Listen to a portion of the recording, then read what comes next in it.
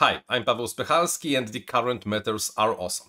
If the all-in-one flight controller or the ESC or the PDB or anything else that's measuring your current going from the battery to the motors calibrated the thing correctly and you know exactly the calibration value for your current meter, then they are the best thing since the sliced bread. And usually this is correct. However, from time to time, either the value provided by the manufacturer is just wrong and doesn't make any sense, and what you see in the OSD does not match the consumption of the electricity from the battery, or also in some of the cases you have no bloody idea what the correct calibration value for the current sensor is. And then unfortunately either you have to ignore the current meter completely, because to be honest no value is better than the wrong value, or you should calibrate the current meter.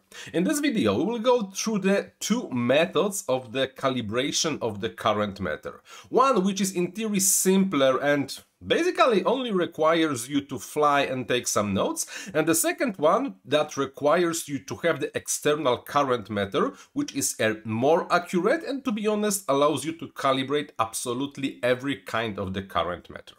Let's begin with the more complex one that requires the external clamp meter to measure the current, and then we will go to the second one that only requires you to fly. The method with the external current meter requires you to have the current meter. It has to be the current meter with the possibility to measure a DC current, because the battery and the drone are using a DC current. I'm using the uni-t UT210E, but any compatible with the possibility to measure a DC current will be good.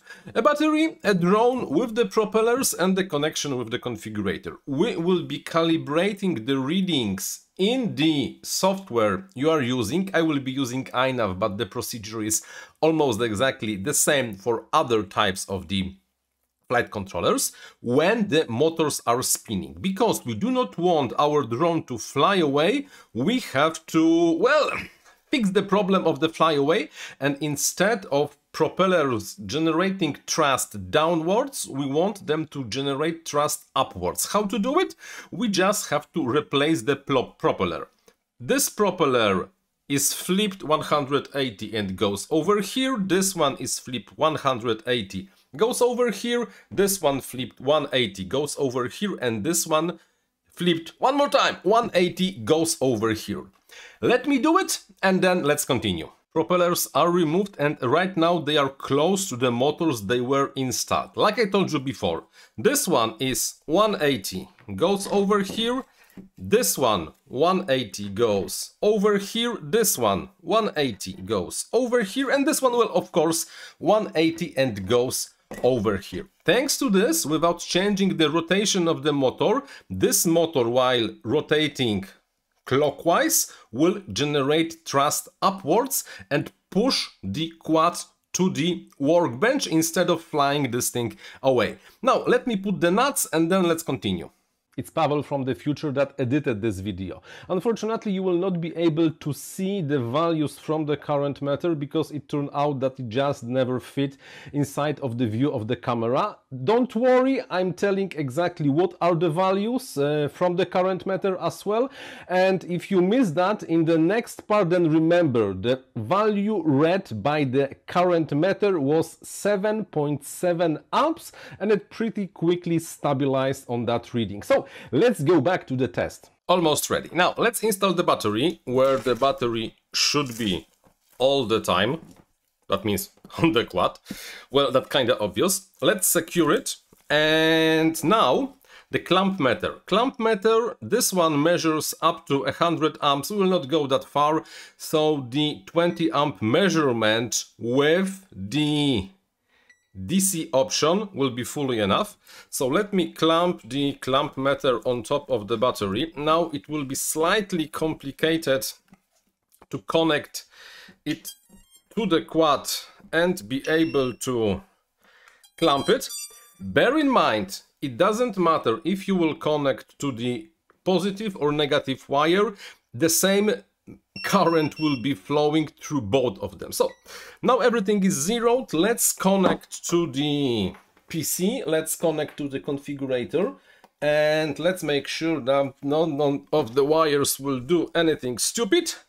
And while being inside of the configurator, in INAV, you have to go to the outputs, enable motors, and well, yeah, start spinning the motors while paying attention what is the current consumption on the meter and what is the current consumption measured by the sensor.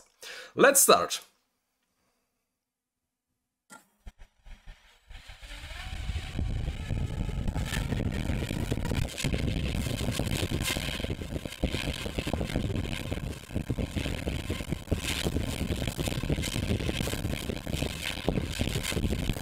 Always please remember to turn off the possibility to change the motor speed.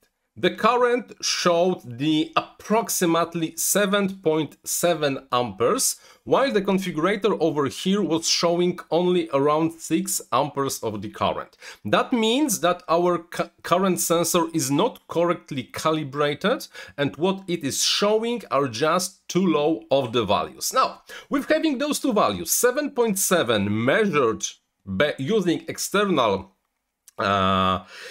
current sensor and around 6 measured by the internal power sensor, we either have to solve the problem using the proportions or just find the link in the description of this video when I prepared a very simple but still working perfectly spreadsheet into which you will just have to enter the measured current by the external sensor and the measured current by the internal sensor.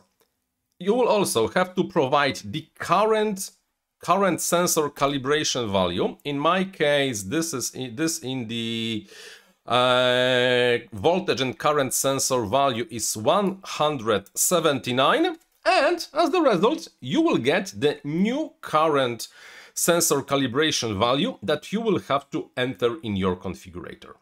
The method with the charger is, well, definitely it's cheaper because you do not have to have the clamp meter to measure the current going from your battery to your drone, and to some extent also it's more fun and it's simpler because you do not have to play with propellers. You only have to have a quad and you have to have the battery and just go flying.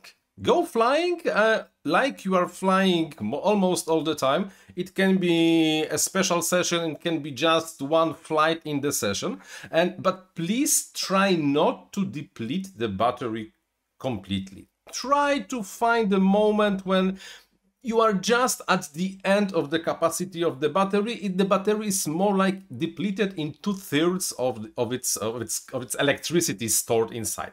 And then but before you turn off the OSD, note down the value of the milliamp hours that your flight controller with its current sensor thinks it consumed during the flight. And note this value with the battery you used for the test, and also mark which battery you used for the test, because if you will mix the value and the battery, later you will not be able to correctly complete the task. Then when you will be back home, connect your battery to the charger, that like you would be charging your battery in normal circumstances. Only instead of storage, really charge it to the max with relatively low current, rather not exceeding 1C, and at the end of the charging process, note down the value, the number of the milliamp hours the charger thinks and actually did put inside of the battery. We will replace the external current meter with different source of the information of how much current, how much electricity was taken from the battery during flight. Please do remember that this is not as precise and not as perfect as the method with the clamp meter, because some of the energy put into the battery during the charging process are wasted into heat, and not everything can be taken back from the battery during flight. But the error should not really exceed around 10%, so in general, usually you should be fine.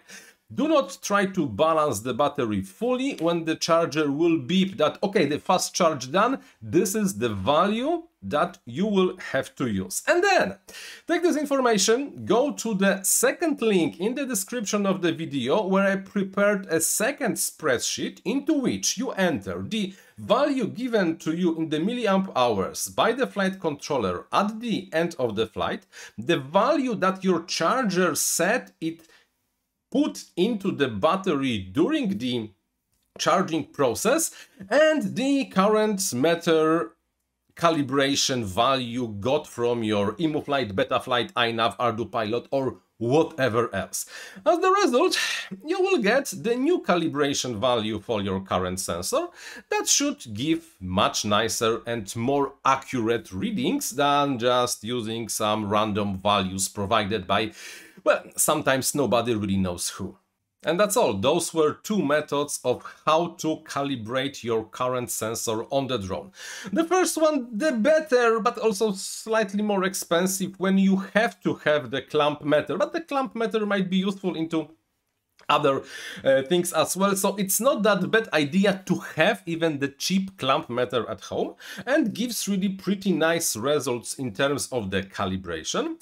And the second one that uses the modern chargers to one more time compute the improved calibration value based on the proportion that doesn't require you to have any external measuring devices. Only the battery, the quad and the, well, the charger with the option to measure amount of electricity charged into the battery.